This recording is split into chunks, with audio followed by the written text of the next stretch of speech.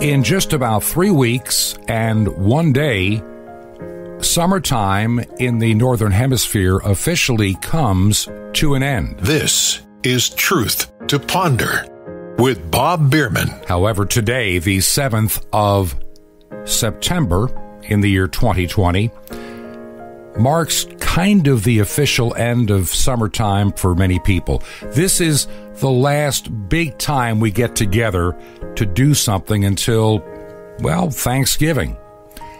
Welcome to Truth to Ponder. I'm your host, Bob Biermann. Today on this program, I'm going to do two different things. I'm going to spend just a little bit of time talking about some of the things that I'm observing in our world today.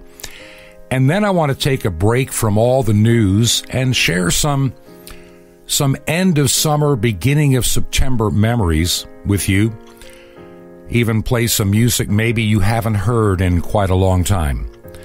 And I hope that today we can just get away after I give you the update on news. We'll take some time and remember a simpler time, and maybe for many of us, a better time. We are still in the height and the hyperness of the coronavirus. There are so many things that don't seem right about this, and during this week after today, we are going to look at a few more things regarding this virus. It's not that I deny it. I know that with some people, if you say anything about the coronavirus that minimizes it from being a super pandemic that's going to kill billions of people, you're immediately pegged to some kind of conspiracy theorist. I pity the people that hang around radios all day DXing and looking for things to complain about.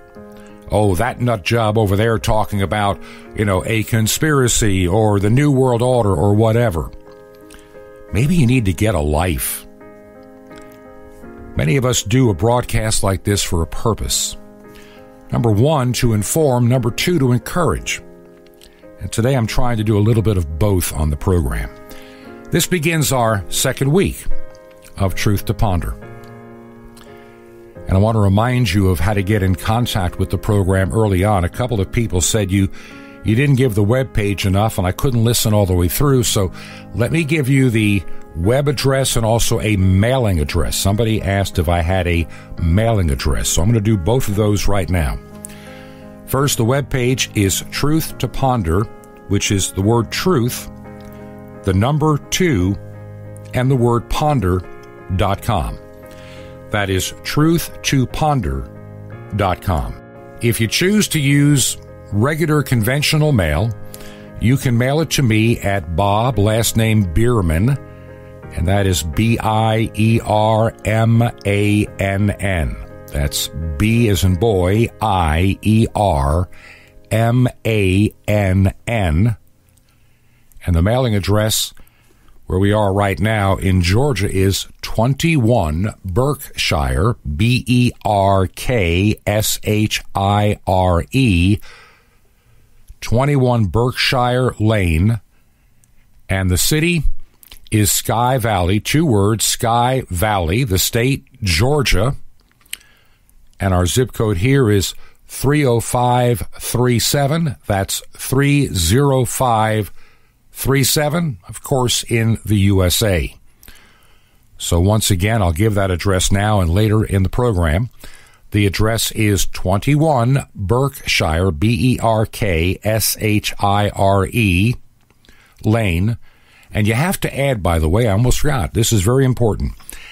After you put Berkshire Lane, add number 263. That's number 263. I try to explain why they need that up here, but they do here at our little mountain post office. That is 21 Berkshire Lane, number 263, Sky Valley, Georgia, 30537. I'll give that address toward the end of the program again. So today I want to talk a little bit about what's going on in the news, and then I want to just drift away into a different time and a different place. And remember the Labor Days, the weekends, the parties of the past. and maybe bring back for some of you some good memories. There's no doubt we live in a very unique and very difficult time. And later this week, we're going to be spending more time understanding the dynamics of what's going on. I pity the people that just turn on the news, CNN or NBC, ABC, CBS, and just buy everything they're told, hook, line, and sinker. Because if you are intellectually honest, and many people are not, the goalposts have been changing literally every week or two, all the way back since the end of February. I remember what people were saying then. I can see the statistics of where we are today. There's some people out there that want this to be a killer virus because it'll change politics. And there's no doubt that this is a very dangerous infection and virus. But people need to understand a few medical things. Number one, a virus is not a living organism, which may come as a big shock to some of you, but a virus is not a living organism. If you don't believe me, look it up. A virus is essentially some DNA markers surrounded by a layer of fat and receptors to, in essence, invade a living cell and change its DNA structure. That's what a virus actually is. There's a lot about this particular virus I find rather fascinating. We've understood what a SARS virus is, SARS. That's a severe acute respiratory syndrome, and the COV stands for a COVID virus. We knew about these viruses for a long time, even had an outbreak start that was contained from China, by the way, in 2003, 2004. This new novel virus is not so novel after all, because it is so reminiscent and about 80% the same in its structure and the type of DNA markers that it has to the current SARS-CoV-2 virus. That's why it's called SARS-CoV-2. This is not the first time. So we really do understand more than I think people have been led to understand. We knew back in 2003, by 2005, when this thing had burned itself through, it was in a part of 2003 and 2004, kind of like this one. It started in China in 2019. That's why it's called COVID-19. And it worked its way through the next year and subsided. That much we do know. That is historical fact. That's not any conjecture. That's not some conspiracy theory. That's nothing that's been invented by somebody with a website. Those are the facts from the WHO, the Center for Disease Control in Atlanta. It's all easy to find on their websites. And also what they did in treating this virus and the things they discovered, which suddenly are fake news today, at least to the tech tyrants at Google and Facebook and Twitter. We'll be talking about that too later this week. I don't want to spend too much time on the news today because we get beat up by it all the time. I just want to remind you that in this day and age, more than any other time in my lifetime, digging deep for the truth is increasingly necessary. There's so many things that are happening that are out of character for the United States, out of character for Canada, based on its history, and even parts of Europe. The things we are doing in response to this virus are very scattered, deliberately so, I believe, very vague, and also at times very draconian, but not to everybody or everything. I'll give you just a couple of examples. California and other states are just as bad. Nevada did some of the same things. It's amazing how this virus apparently doesn't really bother anybody in a casino. I mean, you can go to Caesar's Palace, but you can't go to a Calvary church because somehow the virus is going to infect and hurt and kill more in a church environment. San Francisco, a Catholic archbishop to celebrate a major feast day back in the latter part of August, had to do it outdoors and only was permitted 12 in attendance. Now, let me say that. This is San Francisco. It had to be conducted outdoors, very strict social distancing, like they're 8 and 10 feet apart or more. Only 12 in attendance. Yet if you want to do a George Floyd protest, hey, hundreds are welcome, and nobody enforces anything. You go against what the government say, they will take your building, they will turn off your power. And we're beginning to understand for what. The numbers are being inflated. I don't care what anybody tells you. I worked in emergency management. I spent time on a payroll coming out of retirement. And the more that I got into the things that I was seeing working, the more doubtful I was about what they're saying. A lot of it just did not make any sense. It never added up. And if it doesn't add up, I'm sorry, but I'm the kind of an individual that comes out of a very pragmatic background. I am not taken to 90% of the conspiracy theories. If you're looking to me to say something negative about 5G, you're looking to the wrong person. I'll do a show on 5G and put away some of your fears about 5G because there's a tremendous amount of misinformation about 5G. So don't be suckered into some of these theories. The truth is, many conspiracy theories out there are based on some level of fact. But sometimes the facts get distorted by enhancements. And what I want to do on this program over time is to kind of sift through the data and give you a better feel. Here are my predictions going forward. We are going to allegedly see 400,000 people die of the coronavirus in the United States by the end of the year. That's going to be the new mantra, along with if we all wear a face mask, we'll all be good. If we all put on a face covering, it's just going to magically disappear. And if we just stop going to church and if we just go to Walmart, we're okay. If we go to the liquor store, it's okay. If we go to the abortion clinic, it's okay. But man, you can't go to a church. Those are super spreaders.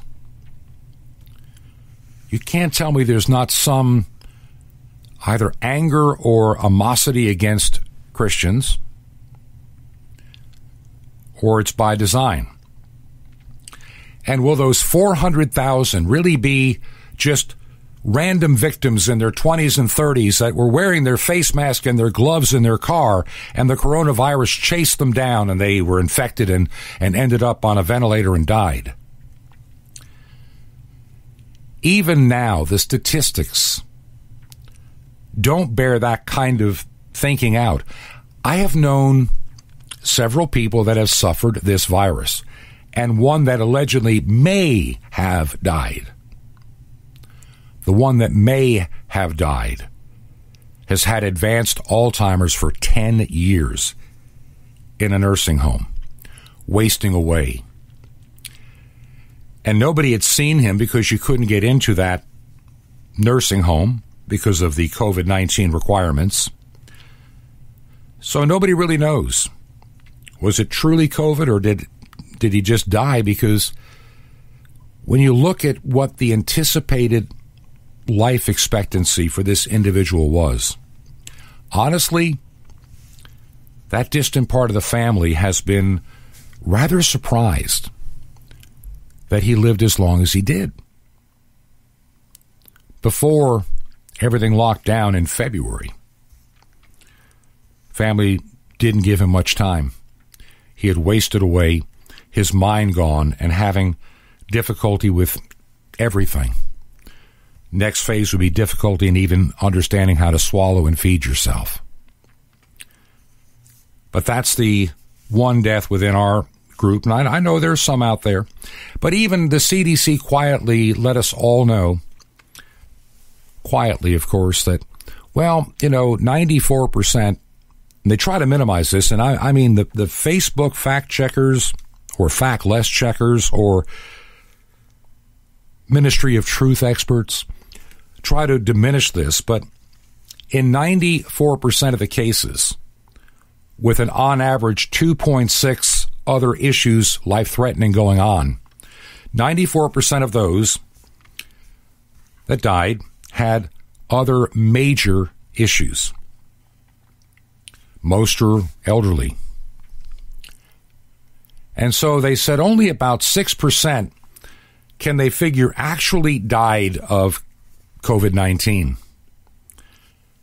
And we don't understand why. We don't even understand what other conditions or what or how or lack of treatment, whatever the case may be, in those approximately 10,000 then that are left. If you understand the coding of COVID-19 in a death certificate, it was changed on April the 4th. How do I know that? You can go to the CDC's website and find it for yourself like I did, but also because I was working at that time in emergency management in trying to plan and deal with this pandemic. I saw the memo that explained how the coding now worked, and they were officially no longer counting flu deaths at that point. They were done counting those on April the 4th of this year. That is from the CDC. I would venture to say that some actual flu deaths were called COVID, even though there was no COVID present. We'll get into the facts on this, but I think that we need to have a better understanding that it's what Ron Emanuel said many years ago: never let a good crisis go to waste. And I see it being used for things that are blatantly un-American and blatantly treasonous. We'll talk about that this week later. Also, I'm going to be talking about where we're heading as a society, how information, especially if you use social media and the big tech platforms, is going to be filtered, censored, or erased. And those that are Christians, I want you to be mindful, because this is coming up later this week. We are going to have to develop our own platforms and media outlets to communicate among ourselves. And it's not going to be that difficult. It's not even that expensive. It just takes being wise. When you are dependent upon somebody else to get out your message, then that person can control your message. Let's just leave it at that for the time being. Let's get back to Labor Day. For most of us here in the United States, back in my day, school started the Wednesday after Labor Day. Labor Day was always a Monday, the first Monday in September. And on that Wednesday, all of us would go back to school. Now, in other parts of the country now, a lot of schools go back in like late July or sometime in August. It's very different. And most of us got out of school, at least back in my time, sometime in June. Though many schools today get out in May, so they've kind of moved things around a little bit. Right before the end of school, we had Memorial Day. Kind of the unofficial beginning of summer. If you lived in New York State like I did, the water was still a little bit on the chilly side in Manhasset Bay or the Long Island Sound or even down at Jones Beach. And especially like Lake Ontario or any of the Finger Lakes, it was just downright cold. But it was the first time for many that the barbecue grill came out. First time you might consider wearing shorts because the weather's beginning to get a little bit warmer, though it's still a tad cool at night, especially in the northern half of the United States. And you begin to look forward to summer. If you came from where I lived, in New York. Whether it's Long Island or upstate, of course, was worse. The entire wintertime was a cloudy affair. And it could be cold. It could be slushy. It could be icy. It could be snowy. It could just be downright miserable. And it can start as early as November and linger through December, January, February, and March. You can go 4 or 5 months with just awful weather. Then finally, as March gives way to April, and you start getting a few more sunny and warm days, and you no longer worry about things freezing at night, you begin to prepare for planting. You begin to get gardens ready at your house. You start getting things ready for cutting the grass, which is going to be coming by May. And you enjoy this time of coming out of the hibernation of winter, and you move into spring. Springtime can be chilly, it can be warm. But it seems by the time we got to Memorial Day, the weather was consistently relatively decent. A lot of rain in April and May. The old saying, April showers bring May flowers, is so true. And there, toward the end of May, you begin to prepare for that time called summer. And then June arrives. The days are getting longer by far. They're getting warmer. And people are anticipating the joy of being outdoors and enjoying summer. Do you remember days like that? The summer wind came blowing in from across the sea. It lingered there to touch your hair and walk with me. All summer long we sang a song, and then we strolled that golden sand. Two sweethearts and the summer wind, like painted kites, those days and nights, they went flying by. The world was new beneath a blue umbrella sky. Then softer than a piper man, one day it called to you.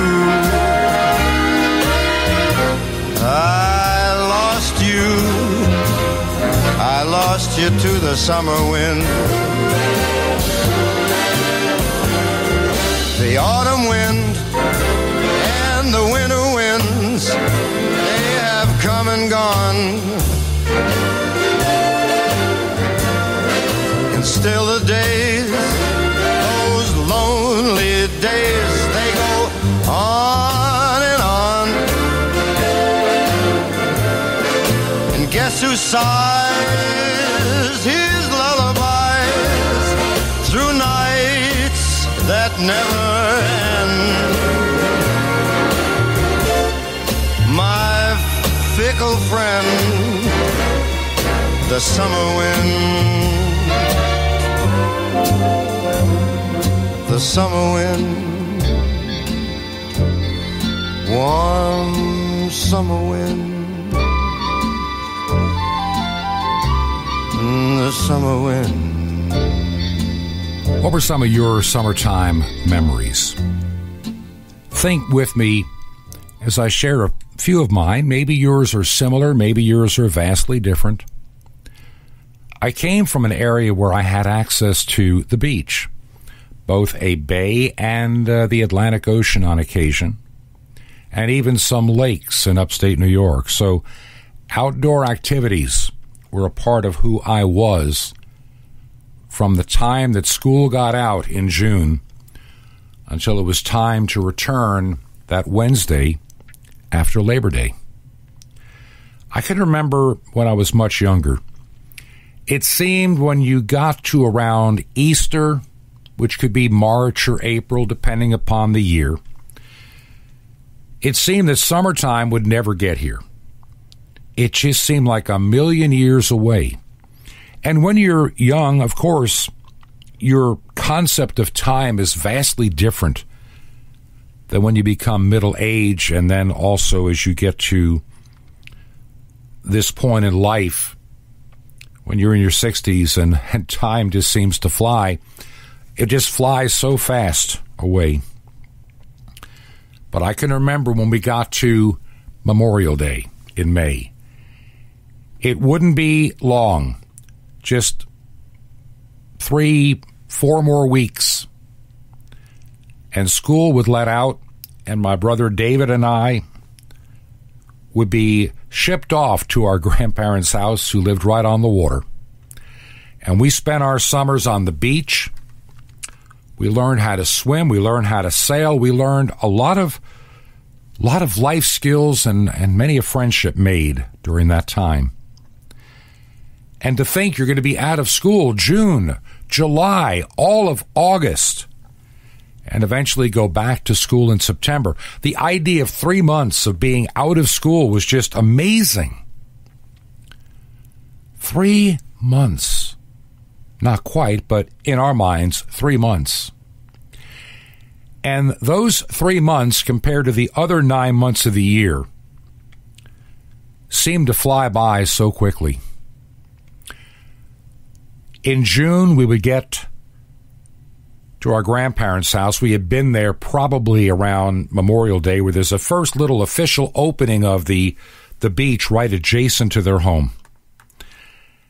And that was the first official weekend that people could really get in there and spend some time with somebody on duty to check in case anybody is bold enough to swim in that still relatively cool bay water.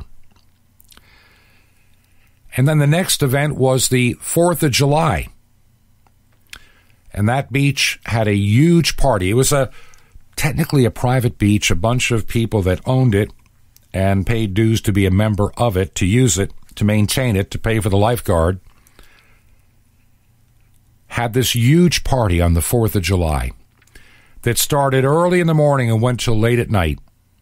And even though fireworks in New York State were not legal, there were plenty of them around about sundown till about 10:30 at night. We would swim. We would be involved with races, swimming races, all kind of games and activities, plenty of hot dogs, plenty of really bad junk food all day. Even would go sailing out in Manhasset Bay. Did all those things in the summertime. What was your summertime like? We'd been there for maybe just a couple of weeks when that big party hit.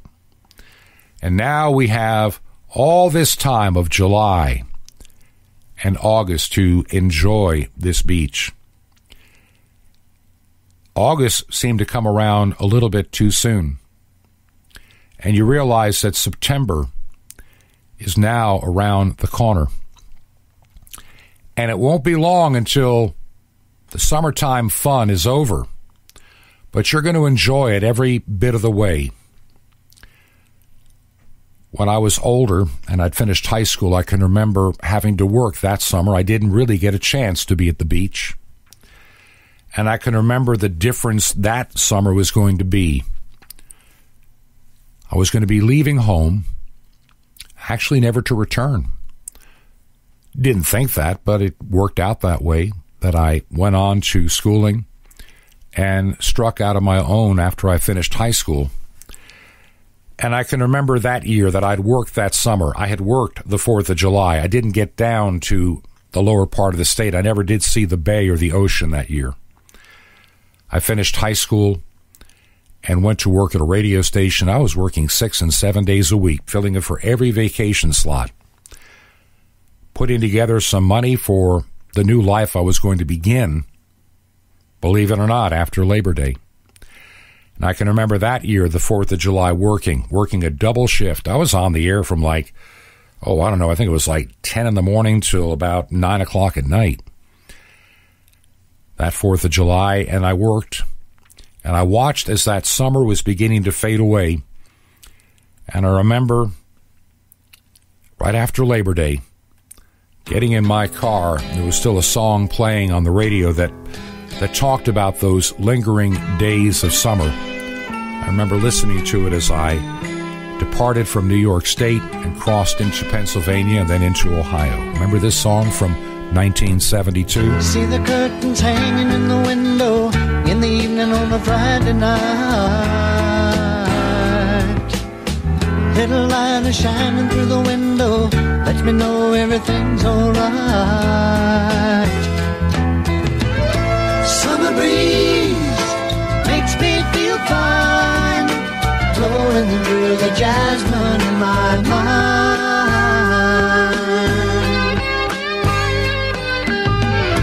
Summer breeze makes me feel fine, blowing through the jasmine in my mind.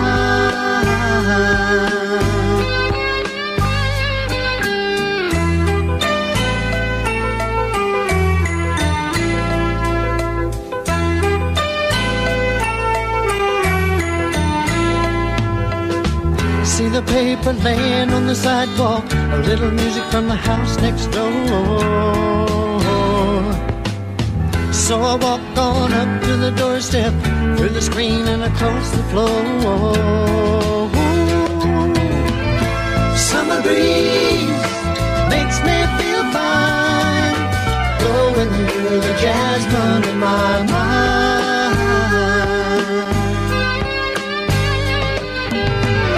Summer breeze makes me feel fine, blowing through the jasmine in my mind.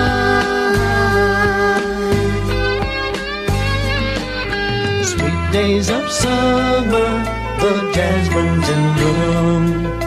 July is dressed up and playing her tune, and I come home from a hard day's work.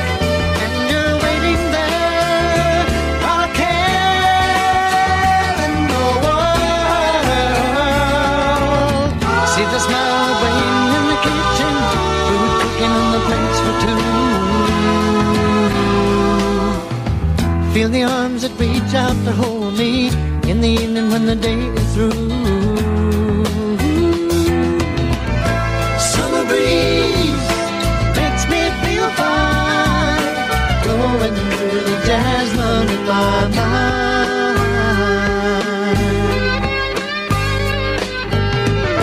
Summer breeze makes me feel fine, blowing through the jasmine in my mind.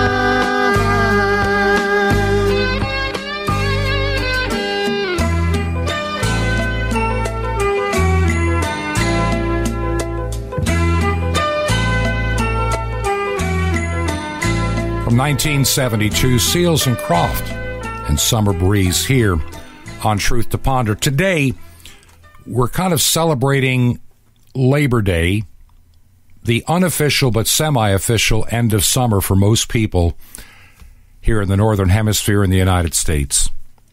Our unofficial beginning of summer comes around Memorial Day, end of May. 4th of July is a major holiday. And then Labor Day kind of is the official end of the fun and vacation part of many of our summers, as back in my day, school is back in session. Some places even before Labor Day, but in many parts right after. And even though the summer doesn't give way technically until the 22nd of September in most years, we begin to think about fall and the changes in September. Now, can you remember, if you were a television watcher back in the 1960s, maybe 50s and even into the 70s, when September rolled around and you're back at school, and even before the summer came to an end, the three major networks, ABC, NBC, CBS, were promoting their new fall lineup. You started seeing teasers about a new show coming up this fall. Be sure to view on Monday or Tuesday, whatever the night was. We were being prepared for a new school year and even a new television cycle. I can remember that back in my day. Doesn't seem to be so much of that now because of the way television works. It's a totally different entity today than it was back then with all the competition from things like streaming. But there was kind of a cycle to our lives. It began in the first of the year, got us through winter, got us into spring, got us into Easter, got us toward the end of spring, looking forward to summer. And then we got to that point. We got to that point in the summer as we're approaching Labor Day, the day that we celebrate today here in the United States, this 7th of September, this first Monday in September. This has been a holiday literally since back in the 1800s, and the first parade, I think, was held on September the 5th in 1882 in New York City. A parade that almost never came off, but it happened. And we've been doing it ever since. And it's the unofficial, as I said before, end of our summertime experiences, at least in my time. A few days later, you're back at school, people's vacations were over, and you applied yourself to the beginning of a new school year and a new cycle of time and vacations as you prepare to start school but end another year as we enter this last 1/3 of a year. Living in Long Island, even more so than living upstate, you would anticipate the fall. As a kid, I couldn't wait for fall either. I love the colors. I love the cool air. Even though I loved the summertime warmth and the beach, there was something about autumn that was always a lot of fun. In upstate New York, you felt by the end of August the beginnings of the cool weather, more so than even Long Island. Where we live in the mountains of Georgia, we get a little bit of that same experience we had upstate because we're at such a high elevation. And I can feel the beginnings of the shorter days. It's so pronounced now. And the cool evenings taking hold, and the daytime highs climbing nowhere near as high. You see the first leaves starting to drop, but the colors are getting ready to change. We're coming to the end of the cycle for our trees for this year. And in about 6 weeks from now, here in Georgia, the fall colors will explode here in the mountains. I know that when I lived in upstate New York, those colors came by. Man, they were there in the end of September. You saw it. It was about a month ahead with much cooler nights. I can remember always getting the new school clothes right before Labor Day. My first long sleeve shirts of the year ready to go as we look forward to that time called fall. September. What a time September could be. The transition from summer to the beginning of a new school year, and also the beginning of the autumn of our year. This is Truth to Ponder, and I'm your host, Bob Biermann.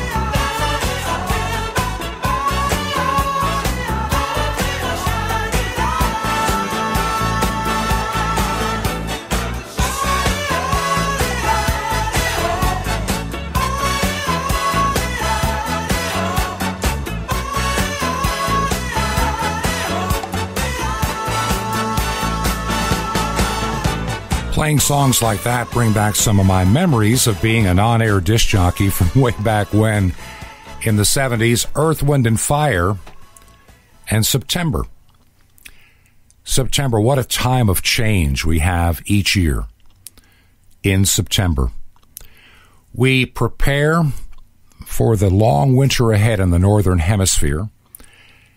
I know it's confusing for those in the Southern Hemisphere where the weather is the opposite. You're coming out of your winter and looking forward to your spring. But here in our part of the world, summer comes to an end, and we get back to our routines.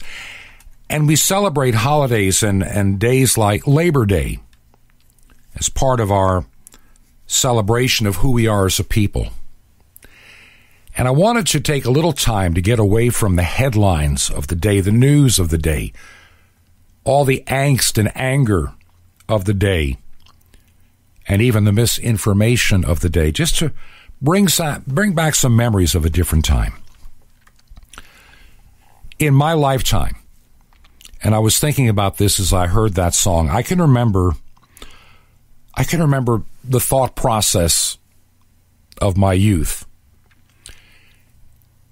I always believed the end of the world and things that would change would be like, thousands of years in the future. In spite of the fact that I had read the book, The Late Great Planet Earth, something about it just did not resonate with me as being 1984 is the end of the world, or 1988, whatever. Yeah, 88. Because Israel became a nation in 1948, a generation is 40 years, so we all will wait for Jesus in 1988. And I listened to a lot of people back in those days, especially when I got into college. I began to explore more about my faith background. And I looked at other church backgrounds and denominations and tried to get a better handle on what it was to be identifying as a child of God, a follower of Christ. And it took me a while, it took me a number of years to learn and feel at ease with where I was in my relationship.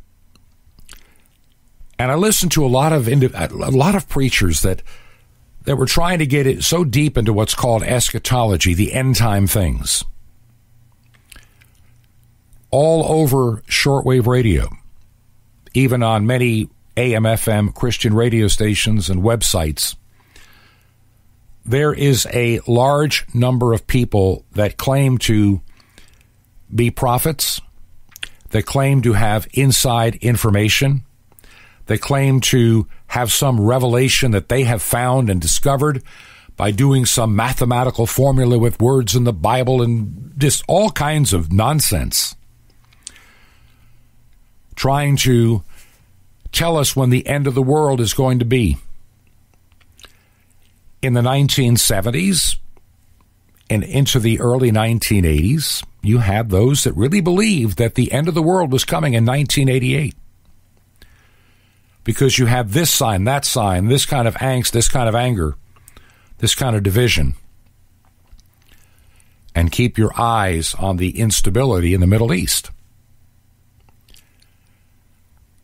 Over the years, I have almost fallen prey to that kind of thinking. There is something about people that give you end-time prophecy that you find appealing, alluring, fascinating. And you look at the world around us and you wonder, could these be the last days? Could this be it? In the 1990s, starting about 1997, 98, a lot of people got on shortwave radio, regular radio. Books were written that the year 2000 has to be it. I mean, why not? It was 2,000 years from this to the flood, and 2,000 years from the flood to Jesus, and 2,000 years to now, and then a 1,000-year millennial reign of Christ if you go into the rapture thinking. It all made perfect sense. Got to be the year 2000. And then it got hyped up with what they considered a potential problem called the Y2K computer bug. And when that bug hit every computer, you're going to watch airplanes fall out of the sky. Gas pumps won't work. Your money in the bank will disappear. And you had people writing books. I mean, writing books. Selling pre-packaged food that'll last for like 20 years. Got to get ready for Y2K when the power grid comes crashing down. When satellites can't control their orbit and communications are interrupted. You remember all that hype? People selling generators, every kind of survivalist gear known to mankind. And a lot of people bought their 20-year food that's expired by now. I have watched too many of these individuals with their predictions and prophecies that never came true. And what I find even most annoying is how many of them are still on radio, television, the internet, writing and selling books. I would suggest to anybody that wrote a book saying that the end of the world was 1988, I would suggest that anyone that said the judgment of God was coming in the year 2000 because, well, I have inside information because God told me so,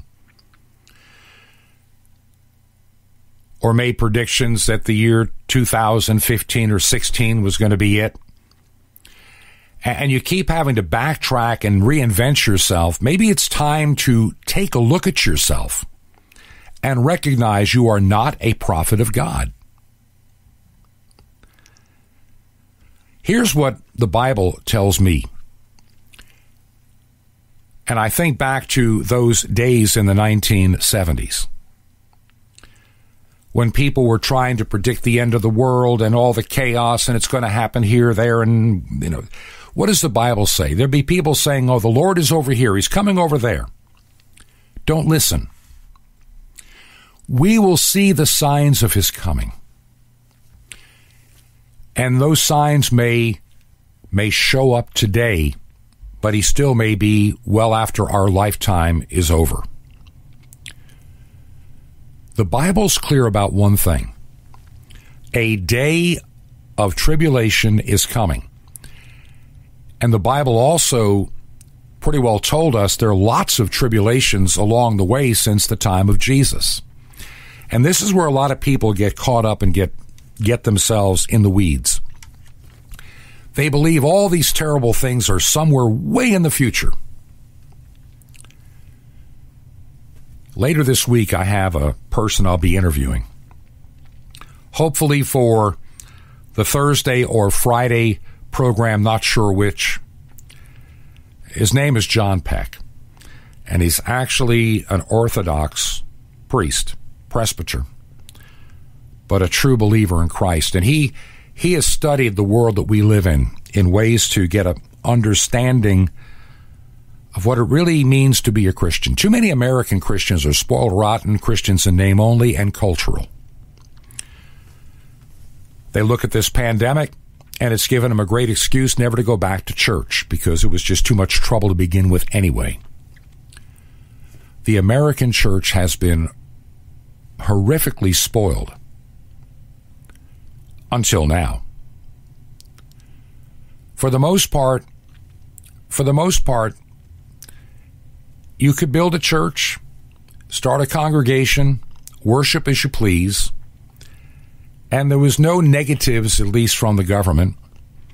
But I've noticed this trend that's happening, that people of faith get more discriminated against on Twitter, and the same on Facebook, and I can imagine some of these DXers that think everybody's a conspiracy theorist, that here I am ranting and raving. Well, guess what? I'm not. I'm being very pragmatic here. When you look at what's happened, like in California, you can have hundreds of protesters for a George Floyd memorial, but only 12 are allowed to attend an outdoor Catholic mass. Churches all over California are effectively still shut down, even in Nevada, but the casinos are open. Apparently, this virus, even though it's not alive, has the ability to detect where it can and cannot affect. And later this week, we're going to talk more about the virus, where it came from, when it will burn out. Yeah, they all do at some point. The new mantra, as I said earlier in the program, if you were with me, expect to start hearing people talk about 400,000 will die by the end of this year because of COVID-19 in the United States. And if we simply wear a mask, it'll all go away magically. I've already shared with you some information that's been out there for the past 20 years on websites from medical schools. We're not talking some made-up website. I didn't invent the statistics. They're just simply there to read from legitimate sources. And somehow politicians know more than physicians. I would almost begin to think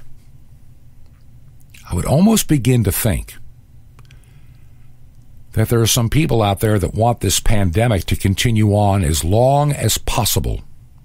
The lockdowns as long as possible.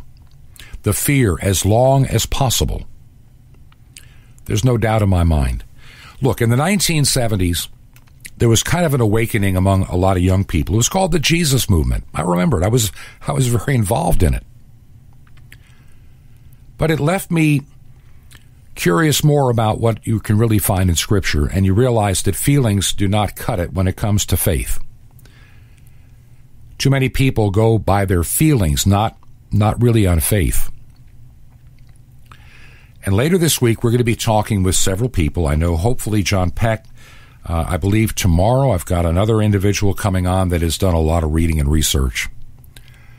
He's got his doctorate, and we'll talk about some of the things occurring today and what it may mean.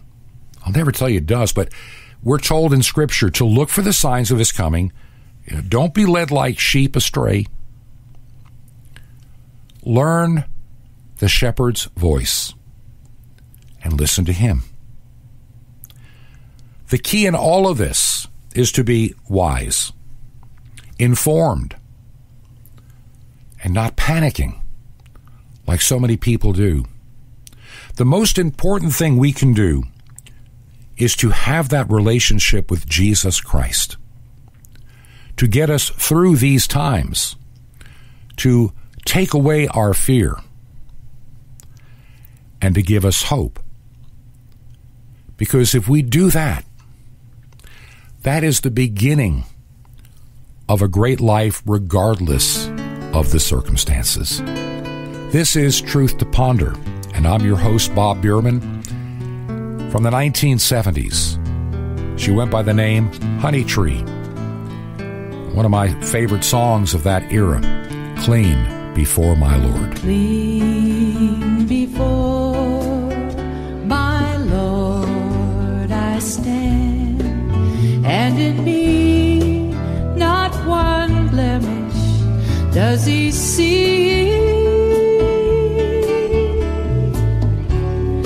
When I place all my burdens on him, he washed them all from me. Why did I wait so long to learn such a living song?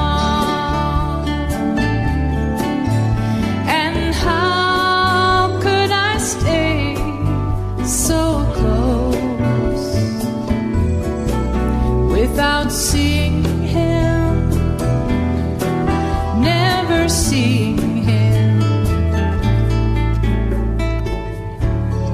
clean before my Lord I stand, and in me not one blemish does he see.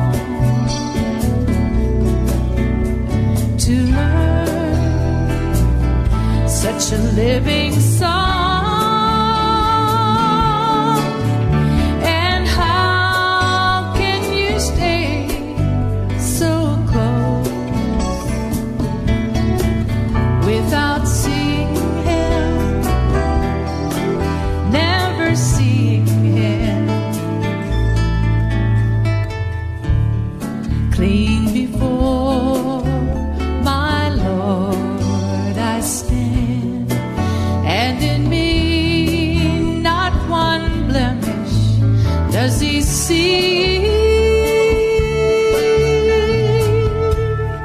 when I place all my burdens on him? He washed them all from me. Where did the time go? A happy Labor Day to you. Don't forget our website, truthtoponder.com. That's the word truth, the number 2, and ponder.com. Tomorrow we have a very special program and a very special guest. I hope you'll find the time to tune in and listen to this program. We have a week of preparation and a week of information on how we can be ready for the future that we are standing on the very precipice. This has been Truth to Ponder with Bob Biermann. To find out more, visit our website, truth, the number 2, and the word ponder.com. That's truth, the number 2, ponder.com. Truth to Ponder, shining the light of truth in a darkening world.